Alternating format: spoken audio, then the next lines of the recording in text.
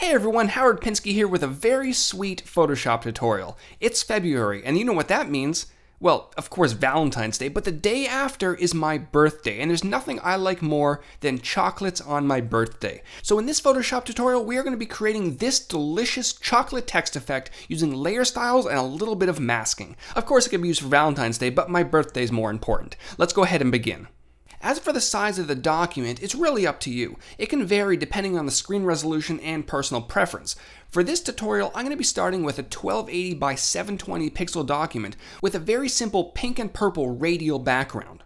Now as for the text, for a design like this as well as many text effects, a thicker font is usually best. Thick fonts give you more room to work with when applying layer styles. I'm going to be using the bubbly body font, which I found over at dafont.com, and then I can type out my word of choice in the center of my document. Now I'm going to be using a brown font, which is going to act as the base for the chocolate text. The value I'm going to be using is 2D1B07. And once you've gone ahead and typed out your text of choice, let's go ahead and apply some layer styles by double-clicking on the layer in the Layers panel. Let's start with a bevel and emboss to give our text a little bit of shape. Starting up in the structure section, we're going to keep the style at inner bevel, keep the technique at smooth, but we're going to increase the depth to 500% and then the size to 20 pixels. This will give our text a really deep shape, and once we combine it with some contours, it'll really look nice. Next, down below under shading, turn off global light, keep the angle at 120 degrees, but change the altitude to 50 degrees. Next, to adjust the lighting a little bit more, we're going to change the gloss contour to the rounded steps contour. And then down below, we're going to decrease the opacity of both the highlight mode and the shadow mode to 50% each.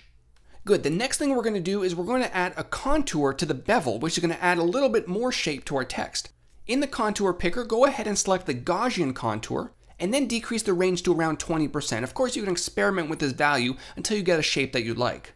Finally, to finish off the bevel, let's go ahead and add a texture. When you activate your texture, go ahead and open up the pattern picker, and you're going to want to select the waffle pattern.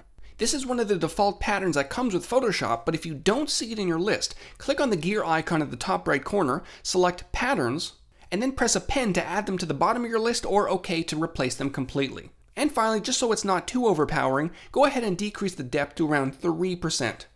Good, the next layer style that we're going to be adding will be an inner shadow, just to give a little bit of a highlight at the top of our text. Once you've added the inner shadow, change the blend mode to overlay, change the color to white, and then increase the opacity to 100%. Next, turn off global light and change the angle to 90 degrees, set the distance at 3 pixels, the choke at 35%, and the size to 10 pixels. Perfect. Now to finish off the layer styles, let's go ahead and add a drop shadow to pull the text away from the background a little bit. We're going to keep the blend mode at multiply, but decrease the opacity to 40%. Again, turn off global light and set the angle at 90 degrees, set the distance at 10 pixels, and the size at 15 pixels. And that'll do it for these layer styles. Now if you're only looking for a chocolate text effect, you can probably stop here. But to spice it up a little bit, or to sweeten it up a little bit, we're going to add a little bit of frosting over top of the text.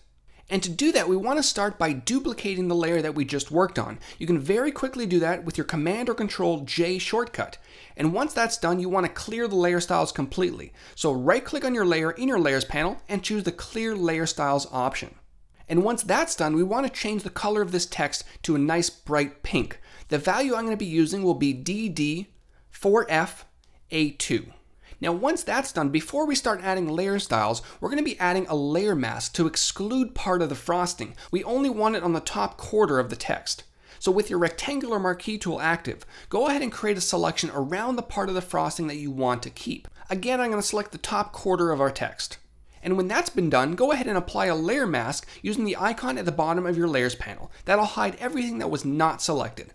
Perfect. Now at its current shape, it's a little bit too straight. So we want to add a filter to the layer mask to give it a little bit of curves. So to do that, make sure the layer mask is selected. You should see a white box surrounding the layer mask. And once you do, head up to the filter menu, down to distort, and then choose the zigzag filter.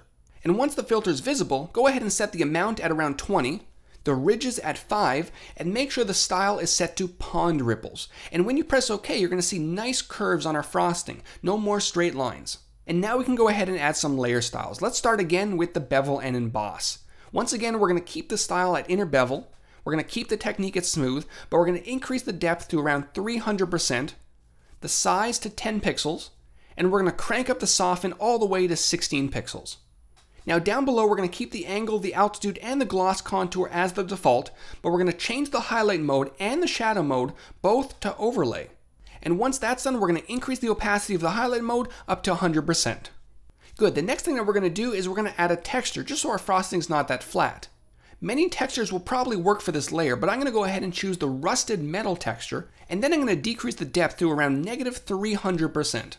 Finally, to finish this off, let's go ahead and add an inner shadow to the bottom of our frosting.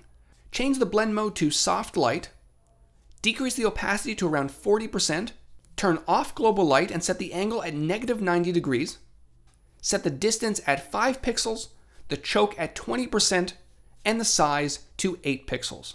And that should leave you with a pretty delicious looking chocolate text effect ready for my birthday, okay, Valentine's Day, whatever you want to celebrate. So if you guys enjoyed this video, make sure to hit that like button down below, comment on what you'd like to see in a future tutorial, and make sure to check out my other Photoshop tutorials at iceflowstudios.com. Take care.